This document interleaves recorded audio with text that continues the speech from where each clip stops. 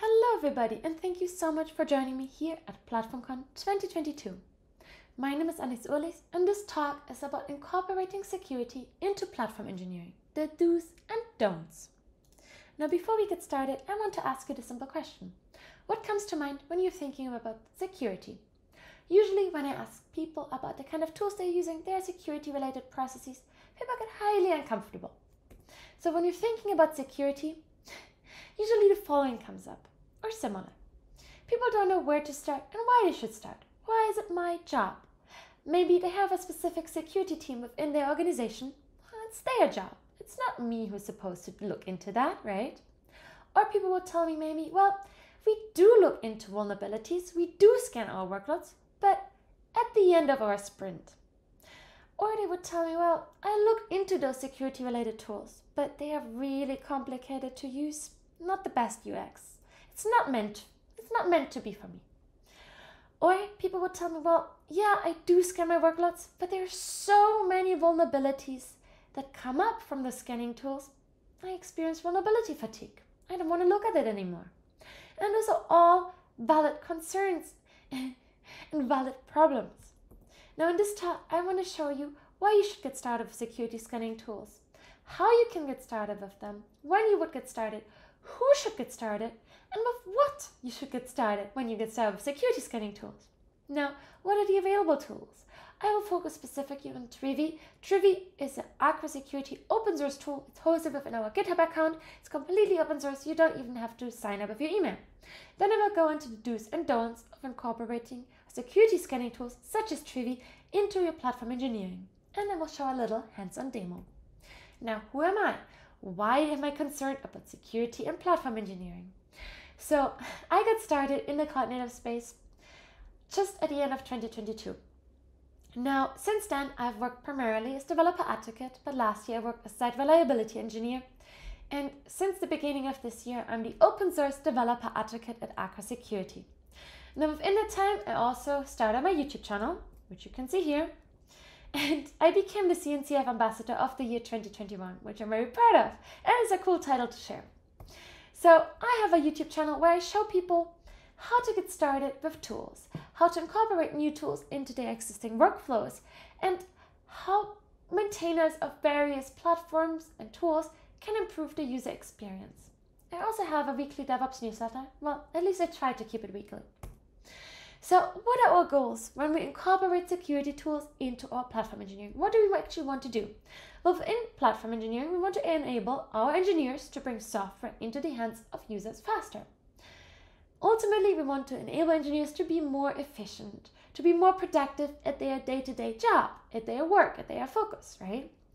But we don't want to move faster and make our infrastructure and our workloads and our application less secure, right? It has to happen while keeping an eye out for security. How is the state of the security within our application, within our workloads and similar? How can we monitor that over time to make sure while we are moving faster, while we are becoming more productive, we keep an eye out on security? So the first problem is when we want to integrate security tools into our platform, to our platform engineering, to enable engineers, who's actually responsible for that? Who's responsible to make that happen? Now, one of the main things that I want to avoid when we're talking about shifting left, incorporating security, enabling engineers, yada, yada, yada, right?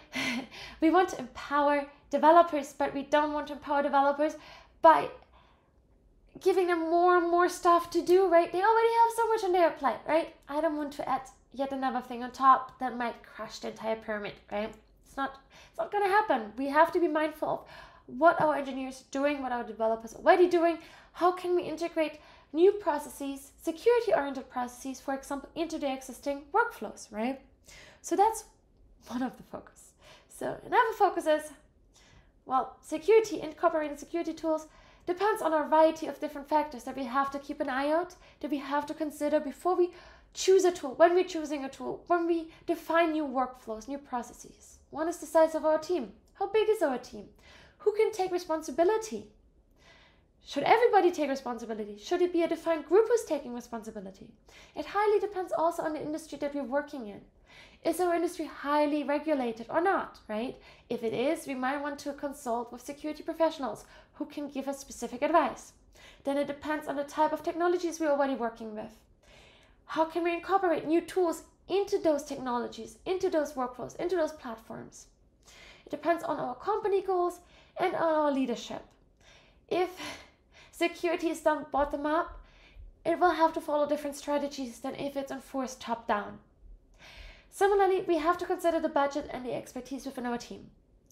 I used to work at a startup where an intern was responsible for security-specific tools, and it worked great. It doesn't mean just because it's difficult to find expertise that you can't focus on security.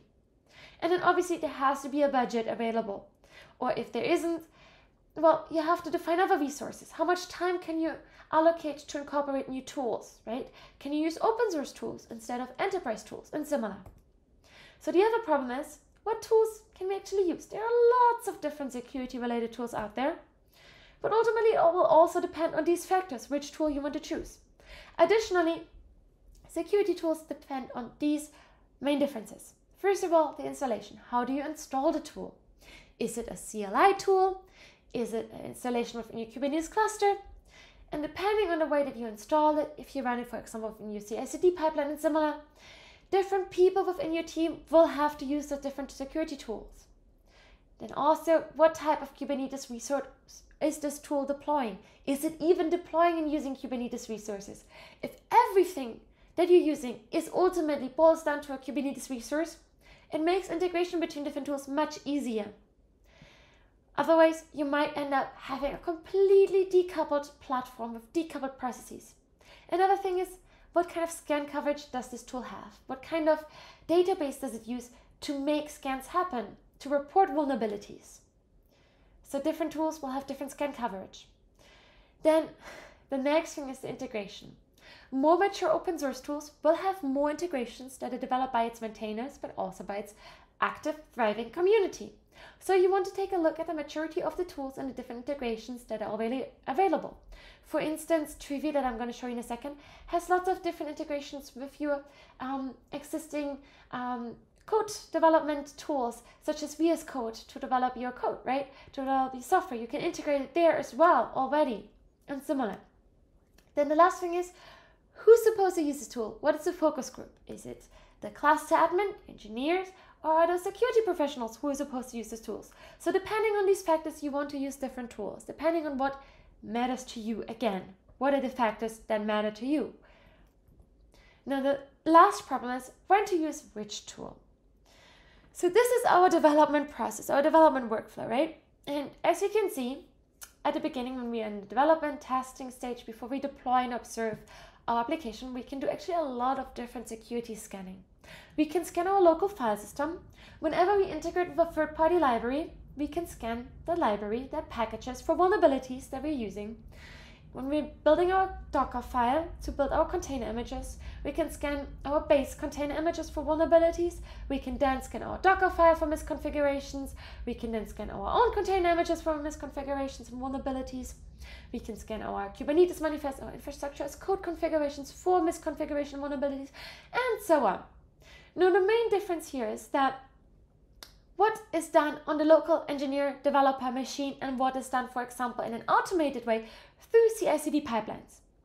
So for instance, I will do some scanning on my local machine. So I want to use, for instance, maybe a CLI tool, right? Versus if I integrate the tools within my CI/CD pipeline, I want to have the predefined, for example, actions and workflows for my CI/CD pipeline available, right? And again, different people will look at those different data points. I will look at the vulnerabilities of my own file system, of the packages that I'm using within my development process. I'm not necessarily going to be the one who's looking at vulnerabilities within the CI/CD pipeline, right? And similarly, I'm not necessarily going to be the one who's going to look at vulnerabilities and misconfigurations within my Kubernetes cluster. So later on, you will also want to integrate with your existing observability tools. So if something goes horribly wrong, you want it to scream at you. You want your tools to scream at you. You don't want to have to monitor them in a manual fashion. Now, I'm proposing for all of this Trivy. Why am I proposing Trivy? Trivy is a highly versatile tool that can be used by various different groups, such as engineers, class admins, security professionals. It has lots of different features. I'm not going to go into detail on all of them. Some of them are listed here. This is just an overview. Now, how does it work? How do we use Trivy? It can be used in 3 major ways, at least the major ways that I'm using. First, CLI tool, integration in your terminal. Then CI/CD pipeline, GitHub action pipeline, right? And the last one is Trivy K8s operator that's installed within your Kubernetes cluster, so it can do continuous scanning from within your Kubernetes cluster. Now, again, as you can see, each stage will be focused by somebody else within the team. It's not necessarily going to be me who's using Trivy at all of those different components and stages, right? So here's how you can, for example, install it inside of my terminal with Humber. There are different installation options, lots of different installation options available. Now you can also install the Trivy K8s operator within my Kubernetes cluster through Helm. I'm not going to go into detail, it doesn't matter here.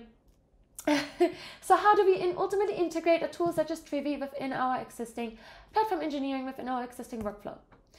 So here are the do's that I want to focus on when we do that, right? When we integrate new tools. Utilize existing processes. Don't decouple your processes from everything else, right? Really spend time mapping out your existing workflows and processes. Then integrate with your existing tools. Make that happen. See how new tools can make that happen, can make it easier for you to do that. Because ultimately you don't want to have a completely decoupled system, decoupled tool that nobody will look at. Then make it visual. People learn things differently. Some people need a huge red button to scream at them. Other people need a PagerDuty alert at midnight to act, right? People will need different things. Some people need fancy tables and graphs. That's completely okay. Make that happen. See what works for you engineers, what works for your team. If something doesn't work, try something else. Try a different tool, try a different interface. Try a different visualization of, for example, your vulnerabilities. And assign ownership. I worked with so many different startups, and the main problem was always the lack of ownership. It's either somebody at the top, whose main owner is it? Who's the main owner? And who will have to delegate. So it's not necessarily people, the engineers, who have to take ownership. Similarly, if somebody within the engineering team, the intern has to take ownership, doesn't mean that they are going to be, or like their word is going to be enforced on a wider leadership level, right? So, how do we make the integration happen? I have a little demo prepared with Humanitech. So here I have my demo app. Now this could be, for example, the demo app of an engineer. This platform is integrated with my JKE Kubernetes cluster. So I have my Kubernetes cluster here. So normal 3-node cluster. It's nothing fancy, but it's integrated within this platform, meaning I can spin up different environments for different engineers, for their testing, to do whatever they want to do ultimately, without having to give them access to my Kubernetes cluster, because ultimately they should only have access to the development platform, for instance, in that case.